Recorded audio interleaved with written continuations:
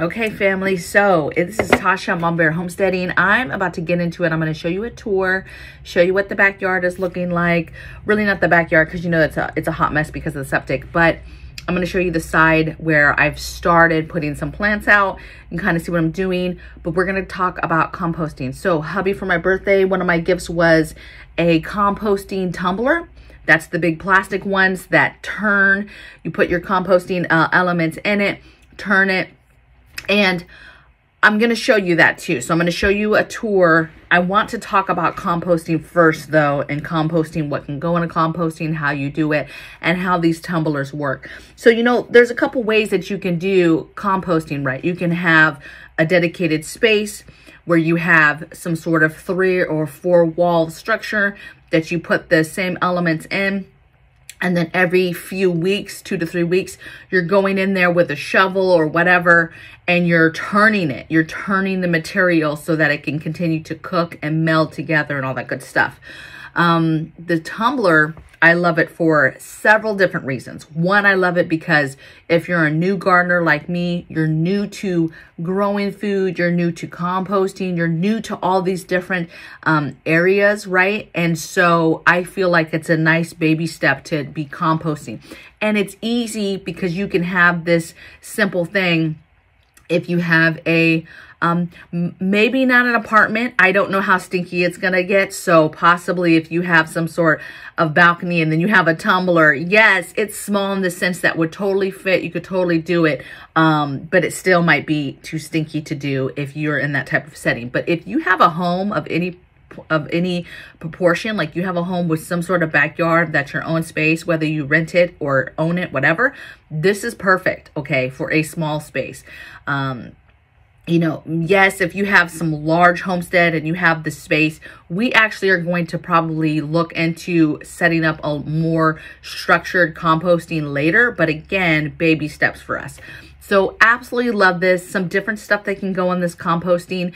It's a little different because in the larger kind that's like on the ground, that's bigger, you can put some bigger elements in it. With the tumbler, you know, the tumblers, most of them are made from plastic, and I'm going to show you exactly what mine looks like and what it's made of. You can see, but you want to put lighter materials in there, okay, because it is plastic. So you're not putting big branches, big tree branches, really pokey, heavy materials, because you want it to work, okay?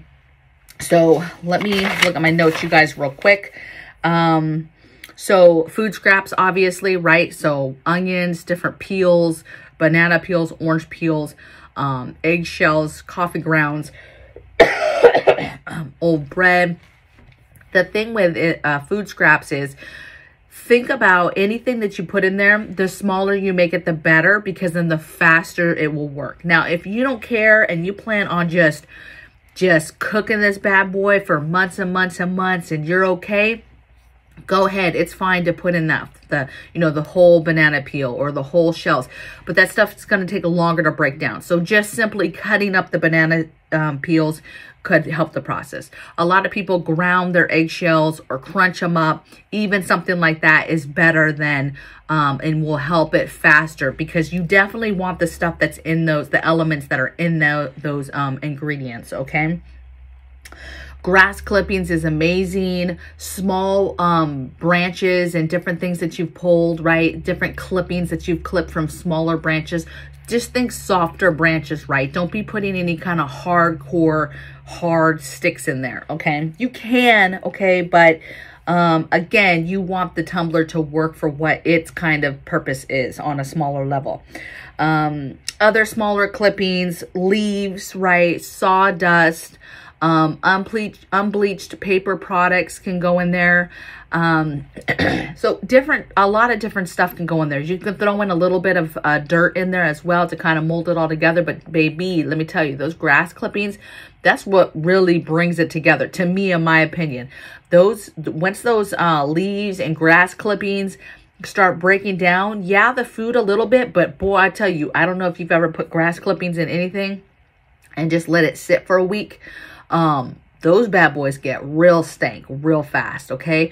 So a lot of people too will tell you when you first have a tumbler, you can buy certain composting activators or starters, if you will, but any kind of green plant is a natural starter. So just the grass clippings alone is a natural starter for the composting. Like I told you, they get real stank real fast. They work, okay? Don't sleep on some grass clippings. But those are different things that you can put in it. You know, the traditional piles that you turn yourself with a shovel or whatever, typically those get turned anywhere from every couple weeks to every 4 or 5 weeks. Just depends on, you know, schedules and how much people want it to cook. There's all types of variables, like I say, with most things, right? Weather has a huge thing to do with this. With the composting tumbler, you can have it in the shade, you can have it in the sun. Obviously, if you have it in the sun, it's gonna cook faster, right? So think about those things. Think about where you place it. Right now, mine's empty because I just got it a couple days ago. It's sitting along the house. You're gonna see it's just sitting behind the house. But I plan to move it a little bit farther out because of the smells, obviously. And then with the tumbler, you know, unlike, you know, turning it because it's a larger pile every few weeks, you can actually turn the tumbler every few days if you want, or once a week, okay? Again, just depends on how hot you want that core to get before you start moving it around, okay? But there's not a right or wrong necessarily for, hey, somebody who turns it every couple days to somebody who leaves it for a week and then turns it, okay? Just know the only difference is it's sitting, right? And so it's working, and that core is just getting, you know, is just working, right? And then once you turn it, you're introducing air, you're introducing these other elements in the mixing that is helpful as well, okay? Let's see.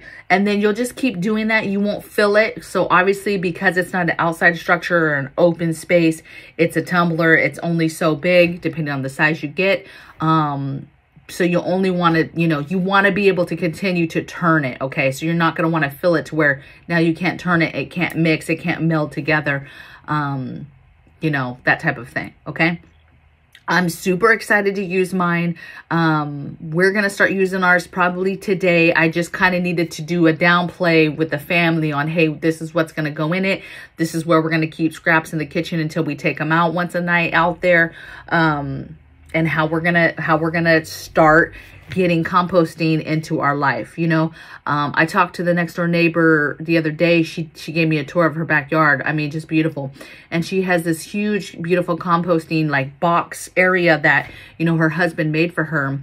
And she's like, oh, I just give it away. She doesn't even use it anymore. And then he's the one out there turning. I'm just not a big fan. I know my strengths and weaknesses, and I just know that that sounds like no fun at all, turning this big pile in a box and trying to, you know, keep it cooking. So I don't know. That's my 2 thoughts. Let's get into the tour now. I'm going to show you a small clipping right now of what the area looked like before I started getting it ready for what is going to be the beginning of my garden this season. And then I'm going to show you kind of what it looks like right now today. So much more to do, but I'm going to show you what we've got started so far. And then I'll take you around the corner and show you my composting tumbler. All right. See you guys in a few. All right, family, it's Mama Bear Homestead. I just wanted to show you guys, again, that piece of the yard and kind of a before picture so you can really see what we're about to do. About to take this hedge way back. It's gonna expose a bunch of dead branches, but we've gotta get it back. We're going to, the dirt right here is all above the, you know, edging of the cement. So we're going to be raking this back, raking up all this area up so that I can get it ready to put my initial beds. And I'll show you what I'm going to be doing. But we're going to be cleaning this all up. So we'll be doing those hedges, cleaning up all this gravel, taking it down to a starting point. As you guys see, there's some flowers that were planted before coming up. So probably more will be coming up in this area. So I might do just some basic flower beds in this area. And then we have this. If we get this far, we're going to be cleaning up this hedge. Not hedge, this bush. You see that it has literally blackberry bushes, vines going all through it. And then just walking you just around the corner, this used to be beautiful. This used to be this beautiful bush. There's like some, oh, I forget the name, but there's a beautiful bush here. I'm gonna take this down all the way to the bottom. And then I have this baby that is starting to already, I'm a little late in the game, you guys. It's already starting to bloom a little bit, so we don't want to cut certain things because it won't bloom if I cut it. But I'm gonna dehead a bunch of this stuff at points where I can do that safely, so it will continue. And then I'm just gonna take it back a little bit, cut it back a little bit, cut it a little bit off of the edge, and just define that a little bit more. These entire beds, same thing. See how the dirt level was higher? Basically, the only thing we did for maintenance over here was just get it off of the fence, the dirt, pulled it back. But we still have to really take this dirt down on a few more levels. Okay, so I'll bring you guys back. All right, family. Wanted to show you the update. Just showed you a video of what it looked like before. It's basically the maples coming in. You'll see the hedge back there. It had to go back quite a bit, so we have quite a bit of exposed. And here she comes on cue as soon as I have you guys on video. 1 second. Okay, I'm back. This little diva. Anyway, so we got the maple starting to sprinkle a little bit. Had to cut back the hedge quite a bit, so lots of exposed, but had to take down this dirt. Took down the dirt probably at least 2 inches, and then we got our beds started. Got a blueberry back there, some basic stuff here, small little herbs garden, and this isn't even probably a third of the herbs I'm gonna do, but I have these towers over here that I'm gonna set up and do a bunch more herbs and strawberries. Got some ginger back there. Got some bunch of different stuff here, mostly carrots. Back here, we still have to address this, but I have my elderberry all the way from Florida coming in nicely. Go on, girl. You see that coming in good? Sat in water for probably a week and a half, sort of coming in, and it's already gotten much bigger since I put it outside a few days back. A few things back there, working on this pond, you guys. Oh wow, I see something got here and flipped over the solar thing. That's interesting. That means something got in the water last night and actually flipped that over. So we've got to seal this. It's not holding water. We thought it was holding water, but it's not. And then yard is as usual, waiting for septic.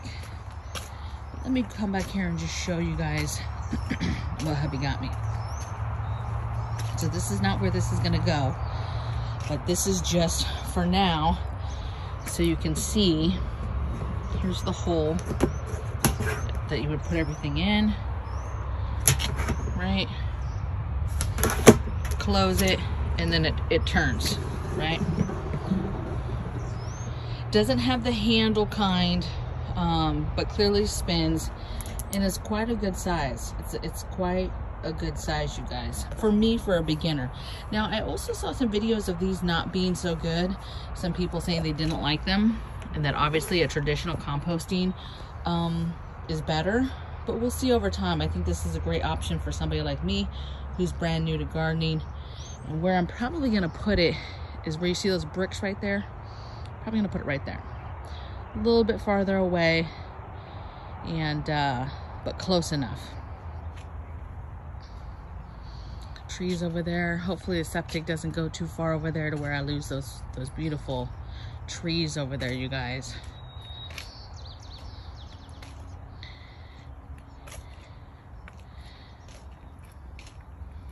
And then what will probably happen here, you guys, the plan is going to put in some pavers, some small stepping stones, and then way more plants. This whole patio is gonna have plants.